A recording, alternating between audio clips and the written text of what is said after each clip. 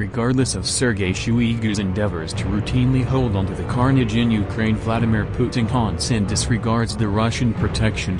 Russian servicemen are probably ridiculing Shoigu's inadequate and lethargic administration as they gain less headway than they would like. As the Soviet Association disintegrated, the remote Russian area of Tuva was chosen to act as the Kremlin's crisis priest. He filled in as a pastor in the Russian government for a drawn-out time frame. He had not have any earlier military or battle insight, yet Putin still pandemonium guard serve in 2012.